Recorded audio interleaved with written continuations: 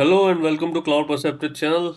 Today I'm going to explain you about SSL TLS termination in application load balancer and network load balancer. Okay, so the first I'm gonna take application load balancer. So I will be explaining you about two scenarios. Okay, so one is this is our client, a happy client. Okay, and we have installed SSL TLS certificate and of course we have imported that into ACM or IAM over here into this.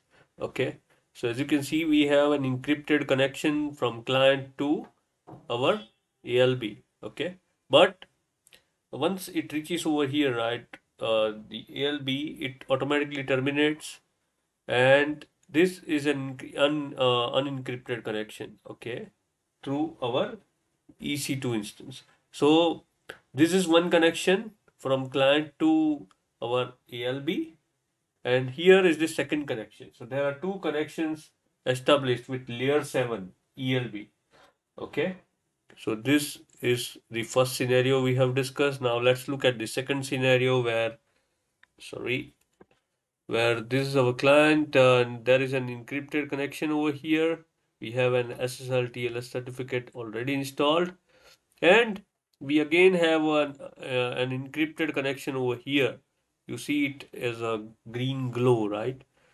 It's because we have self-signed certificate that is installed on our EC2. Okay, so these both are now encrypted connections. Okay, so this provide a more secure, we can say. Okay, more security probably. Let's look at the NLB now. So we have our happy client again. There is a single encrypted connection. Okay, why? Because this when it reaches to the NLB. Okay, we have SSL TLS public certificate that is installed in our EC2. Okay, we don't have any certificates installed and configured for our NLB, and this is a single encrypted connection. Okay, next is uh, let's look at the second scenario where we both our NLB and our EC2 both are having SSL TLS certificate. Okay, so this is also fully encrypted connection. Okay. So some of the key points to remember. Okay. One, well, I mean for the NLB. Okay. This is single encrypted connection straight from the client to our EC2. Why? Because we have SSL TLS public certificate configured on for our EC2. Okay. Next is there will be two encrypted connections.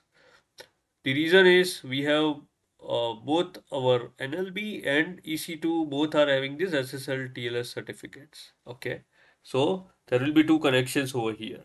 Same way for the ALB, if you see, we are having like first scenario, right, from the client to our ALB. So there is an encrypted connection all at a single point. Okay, up till the ALB. This will be an unencrypted connection. Okay.